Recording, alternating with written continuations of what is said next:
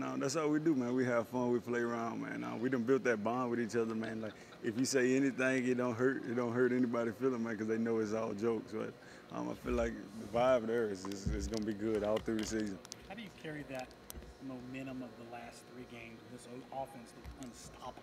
Yeah. How do you carry that into this year without just assuming that, oh, yeah, it's going to just carry over? How do you make sure you're ready to keep it going? Well, like I just told him, man, we put the time in for it, man. As long as you put the time in for it, it'll go on display.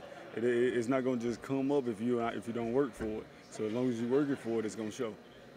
People say that the running game has lacking in experience. I don't think like early on maybe the wide receivers can help with that, or do you feel like that's just not true? I feel like that's not true, man. I feel like we have some guys in that room that can tote that rock. We have DK Joyner, Juju McDowell, Mario Anderson, man. Those guys, they did it in the spring, so I feel like they can do it in the season. Tell me about the wide receiver room as a whole. It seems like there's some high-end players in there that can really make things happen, you being one of the guys that short list. Well, I'm going to say about the receiver room, man, everybody in that room is fast, man, so it's going to be hard for anybody to cover. That's what I say. We were just up at Panthers camp the other day, and there was 3 wide receivers and a tight end in NFL Panthers camp. Wide receivers a position of pride at this school, isn't it? Do you feel like it's a position of pride? Yeah, I feel like that. I feel like that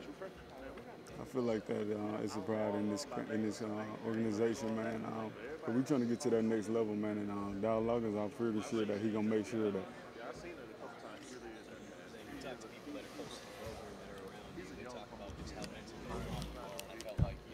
Demonstrated that last season. You had a big play against Texas A&M.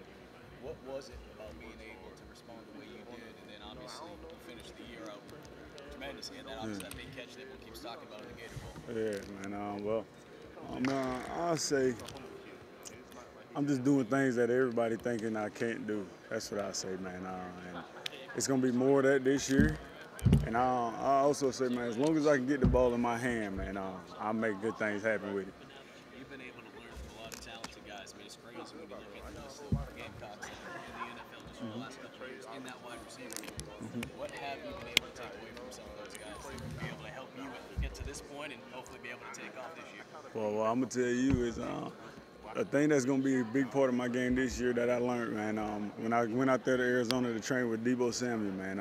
Me and him, we spent a lot of time out there together. I was there with him for about a week and a half, man.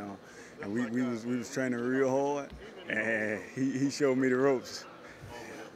And I'm feeling comfortable with doing everything that's going to happen this year. You know, regardless of who the quarterback is, we're going to talk about it. Oh, yeah. Especially when your quarterback Spencer Rattler. Oh, yeah, for sure. Work out with him. Just the difference between year 1 and year 2. What is it that people should know about Spencer as he gets ready for a second season? Oh, man, he has the arm to do whatever he want to do, man. And I feel like he's going to put it on display just as well as he did it last year.